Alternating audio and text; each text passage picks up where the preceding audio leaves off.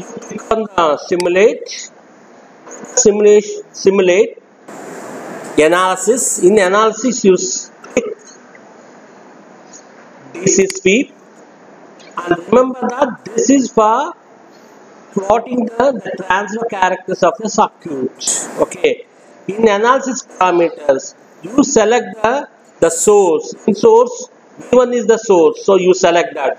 And start value, you told the start value is let us take the start value is -10 because I am trying to draw the transfer characteristics. Stop value is 10 and increment is 0.1. And next you click on the output. In output, input is V of 1 here. Present is V of 1 input. And output is V of 2. You double click that. Simulate. You got the characteristics. So these characteristics are transferred to your or export to your Excel file. Click on export to Excel. Check all. Okay. Okay. So a new Excel file is open. In Excel open, the first one is row A, that is column A. X trace 1, V of 1, Y trace 1, V of 1. Next, X trace of 2, V of 2, Y trace of 2, V of 2. In that you simply unselect, so you simply delete these things, delete. So this is the V of 1.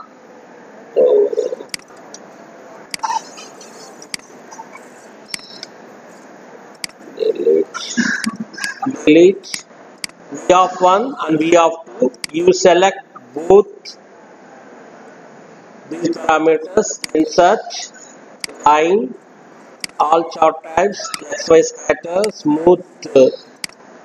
So this is the characteristics.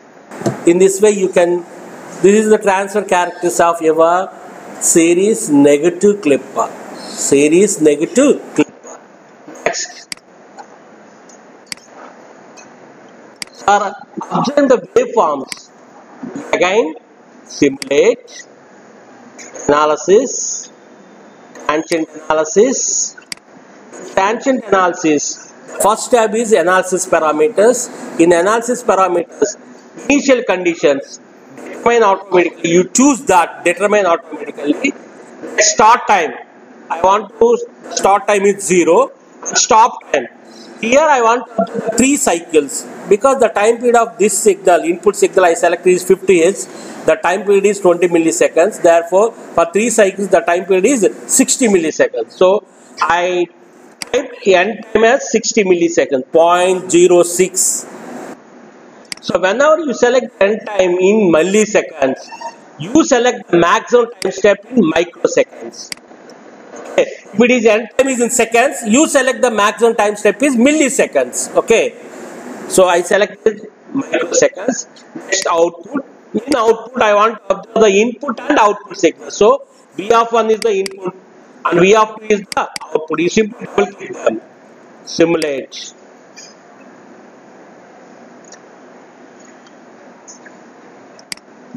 See here, this is my input signal and this is my output signal. As I told that this removes the negative half cycles. That's why it is negative clipper. So you click on the what you call show grid. You got it. Okay. In this way you check it. You do all the things for the same, for the all remaining circuits are the same fashion. Okay. Suppose instead of observing the output here, suppose you are observing the output across the D1. If I observe the output across D1, means that it is nothing but my shunt clipper. Remember that. It is nothing but my shunt clipper. So what happens? We see that. Again, click on simulate, analysis, tangent analysis.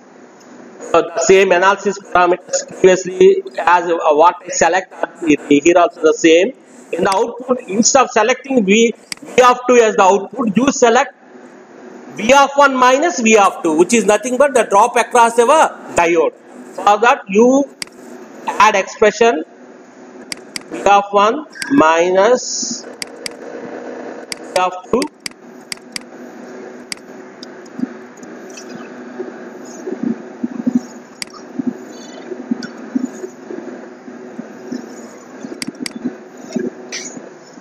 Okay, uncheck the V of 2, simulate.